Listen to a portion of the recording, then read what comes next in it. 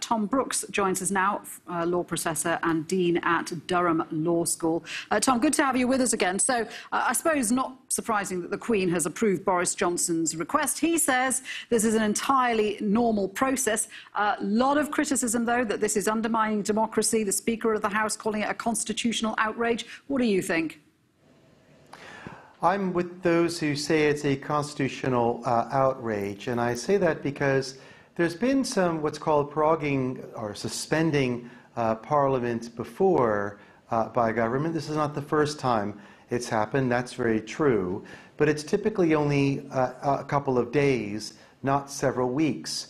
So instead of 3 days, 4 days, what Boris Johnson is hoping to do is do almost a month, over 3 weeks.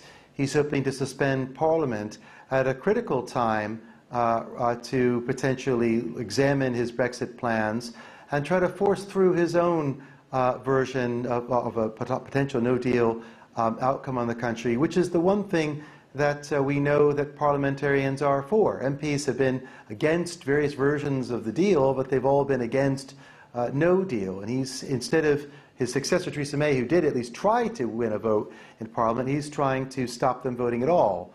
So I think it is outrageous. And dragging the Queen, who is a non-political figure and a unifying figure in Britain, I think is a particular low. So a number of high-profile politicians, including a former Prime Minister, have threatened to go to court to challenge this legally. Do you think there is a legal recourse here? I think there is. I mean, there's people who say, oh, it has no chance of succeeding. The Prime Minister has lots of options, lots of leeway to effectively get his way. They're fairly right, but this is the same group of people who thought that Gina Miller's case had no chance of winning, and it did. That was the case that forced Prime Minister Theresa May to go to Parliament to get approval to start Brexit, that she couldn't do it on her own. And the lawyers, the barristers behind that, are behind this in Scotland right now. So it's the same kind of legal team, in fact, including a Durham Law graduate, now QC, who are doing this case in Scotland. I think it does have a chance of success. We'll find out soon. No one can say for sure because this is uncharted water. But if it were to succeed, it would really tear to shreds the Prime Minister's plans at the moment and bring it back to the drawing board at the worst possible time. But look, I mean, does any of this matter? Because the EU has repeatedly said that the only deal in town is Theresa May's withdrawal agreement, and nobody wants that either. No, you're absolutely right about this.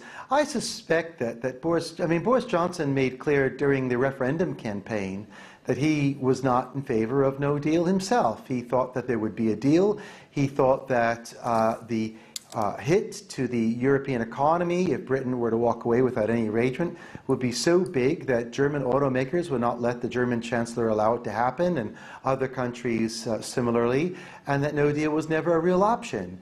And I think that this trying to look like he's forcing through a no deal through any means possible, I think it's just really a sense of bluster. I think it's just a show to threaten the EU and to show how serious he is about potentially delivering it. I think when it actually comes to the 11th hour, if the EU doesn't blink, then I think then he will, like his predecessor, ask for another extension while blaming the EU for problems. But I think, a no-deal outcome would hurt the UK, not necessarily irreparably, but according to own Brexiteers like Jacob Rees-Mogg, currently the leader of the House in Boris Johnson's government, he said it might be 50 years until we kind of start getting some benefit from a no-deal Brexit. I mean, if that's the assessment of the government ministers and cabinet, then that is quite a damaging thing for Britain, and why I think he'll, push come to shove, try to avoid it. Tom, thanks very much indeed for that. Thom Brooks there from Durham University.